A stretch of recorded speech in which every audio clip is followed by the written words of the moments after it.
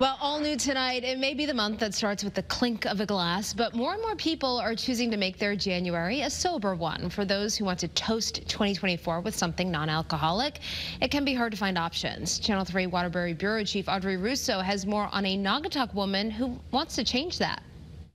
Well, on our holiday cocktail list, we do have, it's called the Frosty Margaritas. Where there's people, there's a party. Popping bottles and potent pours. It is a big deal. Especially on New Year's Eve. It's a huge social aspect. But what if you're part of the 1 in 5 Americans that's planning on taking part in Dry January this year? Well, the Naugatuck bar community has something for you.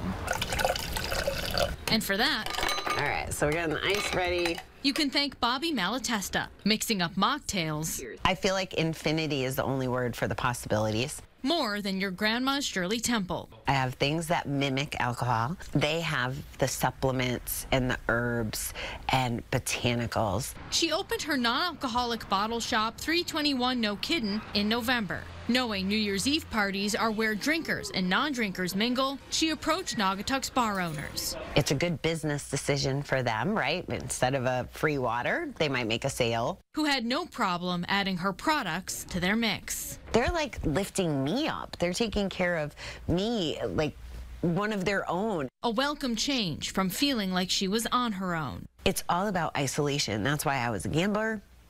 That's why I was drunk. You know, like it had nothing to do with connection and talking about this stuff. 4 years sober, Bobby wants to keep collaborating with bars and package stores, hoping a sample of Dry January mocktails at New Year's Eve celebrations. Having a non-alcoholic tequila would really, be a huge seller for us. Can turn into a year-round party where everyone feels included. Part of being in the non-alc space is a way to support the message of how important it is that we take care of ourselves. These conversations are going to happen organically because people are participating. In Naugatuck, we're going to put that in there. Audrey Russo. We're going to open this nice and easy on the first try. Channel 3 Eyewitness News.